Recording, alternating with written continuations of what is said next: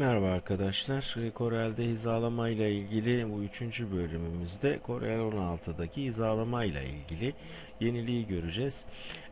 Yenilik çok iyi düşünülmüş ve hizalama uygulamalarını inanılmaz şekilde kolaylaştırmış arkadaşlar. Önce bir iki ufak şekil çizelim. Bunlar üzerinde yine denemelerimizi yapacağız.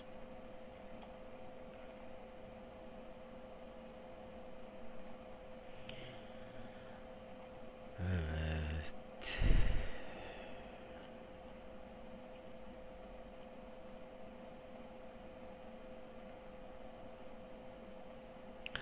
Arkadaşlar 3 tane obje çizdik. Bu daha da fazla olabilir tabi, ya da tek obje olabilir, 2 obje olabilir, birbirine hizalayabileceğiniz objeler. Yenilik şu: View menüsüne geliyoruz. Buradan en altta Aligments Guides, yani hizalama kılavuzlarını aktif hale getiriyoruz tıklayınca. Kısa yolu Alt Shift A tıklıyoruz ve aktif hale geliyor. Biraz daha yaklaşmak istiyorum ben olaya. Evet.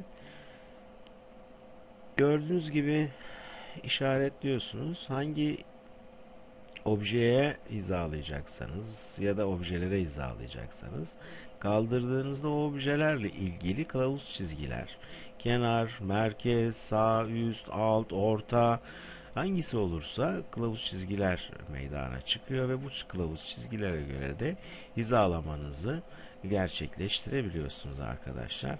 Bu çok güzel bir uygulama. İnanılmaz şekilde benim açıkçası işime yaradı. Gördüğünüz gibi. Aynı zamanda bu objeleri çizerken de hizalayabiliyorsunuz. Mesela gördüğünüz gibi şimdi bir kare çizelim. Bakın tam oradan aldık. İşte bir daire çizelim. Tam merkezinden bir daire çiziyoruz arkadaşlar. Gördüğünüz gibi hepsini içine alan ve nerede bitireceğimize de karar verebiliyoruz. İnanılmaz kolay, inanılmaz güzel bir uygulama. Aynı zamanda yine View menüsünde Setup kısmında Aligments Guides Setup'ta kılavuz çizginizin rengini ayarlayabiliyorsunuz ve diğer ayarlamaları yapıyorsunuz.